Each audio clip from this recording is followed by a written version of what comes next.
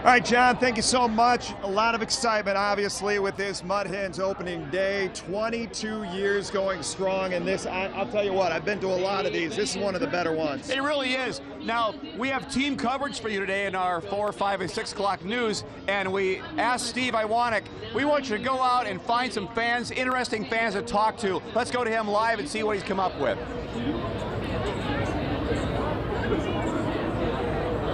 Jeff, Dan, thank you. I know I just took a look at the scoreboard. We're in the 6th inning. Can't believe how fast this game has gone, but there was a lot of hype coming into this game, and why wouldn't it be? It's a tradition here in Toledo for opening day for the Mud Hens, and so we caught up with a few fans downtown to get to their excitement for today's ball game. Let's go Mud Hens! Just getting back into the baseball season and just really enjoying summer coming around the corner. We've been doing this for about 5 years now, staying at the same place. Yeah, we have a good time, have a few drinks, cook some hot dogs ourselves, and go from there. It doesn't get old. You know, this is our 18th opening day.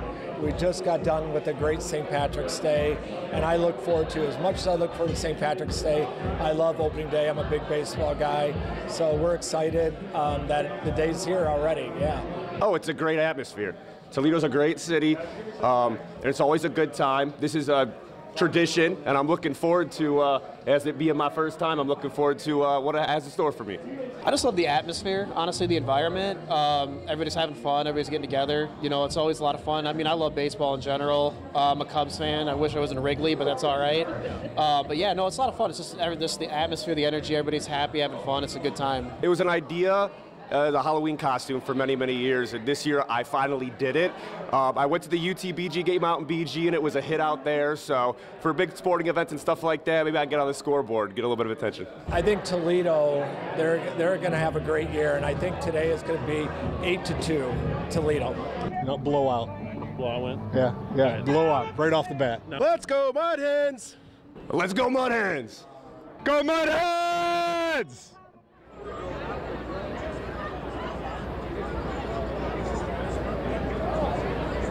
Yeah, we heard some of those scores, right? Nobody thought that the Mud Hens were going to lose today, and right now, based on what that scoreboard says, seems like the city of Toledo is 100% correct at this moment, but of course the ball game still has a lot of innings left to play. Outside here, a fifth third field, Steve Iwanek, WTOL 11. Back to you, Jeff and Dan.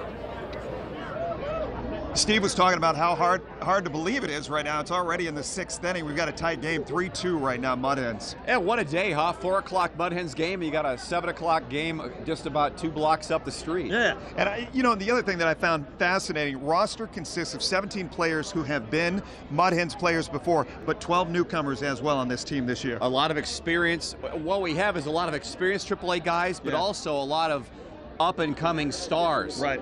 The one kid, Young, he's an up-and-comer that may be with the big club like within a year or two. All right, fun to watch. We'll be back right after this.